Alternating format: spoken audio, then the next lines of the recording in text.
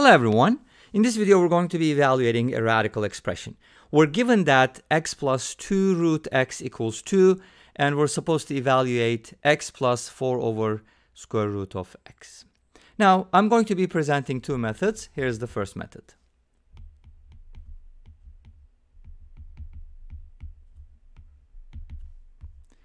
For the first method we're going to be solving for x. Let's go ahead and do that. I'll use substitution. So we have x plus 2 root x equals 2. This is a radical equation. I could isolate the radical, square both sides, so on and so forth, but I'm going to be using a different approach. Let's use substitution. You know that's one of my favorite methods. Square root of x equals u. This means that since x does not equal 0, because if x is equal to 0, the equation is not satisfied. So we know that x does not equal 0. Having said that, we can safely say that x is positive and u is positive. Great. So let's go ahead and make the substitution. Replace x with, what do we replace x with? Okay, since square root of x is equal to u, this means x is equal to u squared. So that's what we're going to use for x. Let's go ahead and plug it in. We get u squared plus 2u equals 2. All right. So we have u squared plus 2u equals 2. We can add 1 to both sides to complete the square. You could also use the quadratic formula. You know, there's more than one way to do it. The left-hand side becomes u plus 1 quantity squared equals 3. We can take the square root and we get two solutions from here. U plus 1 equals root 3 or u plus 1 equals negative root 3. From here we can isolate u. U becomes root 3 minus 1 or u becomes negative root 3 minus 1.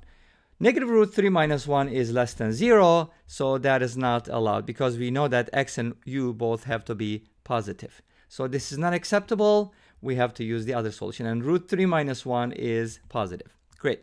So now u equals root 3 minus 1, and what is u? U is square root of x, so this means that the square root of x is equal to square root of 3 minus 1. If you're trying to find x, you have to square both sides. And that is going to give you 3 plus 1, which is 4, minus 2 root 3. And that is going to become 4 minus 2 root 3. So this is our x value and the only x value that works here for this equation. So let's go ahead and plug that in, since we're trying to evaluate another expression, which is x plus 4 over square root of x. Now we got the x value, so we can easily substitute that into our equation. And that gives us 4 minus 2 root 3 for x plus 4 divided by square root of x. Remember, u is equal to square root of x and square root of x is equal to root 3 minus 1. Great. So we got a radical expression. And we want to simplify this because we want to write it in the simplest form. So let's go ahead and multiply the top and the bottom by the conjugate, which is root 3 plus 1. So we're going to do that to get rid of the radical. From here we get 4 minus 2 root 3. And when you multiply these, you don't have to distribute because it's going to simplify. So let's go ahead and leave it like that in the factored form. The bottom is going to be from difference of two squares, 3 minus 1, which is equal to 2. Great. So now 2 goes into 4.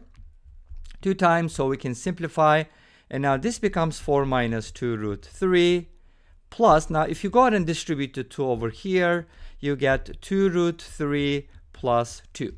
And obviously the negative 2 root 3 and the positive 2 root 3 are going to cancel out, giving us 6 as the final answer. So our expression is equal to 6 given the equation. So we're given that x plus 2 root x is equal to 2, and this becomes 6. Great.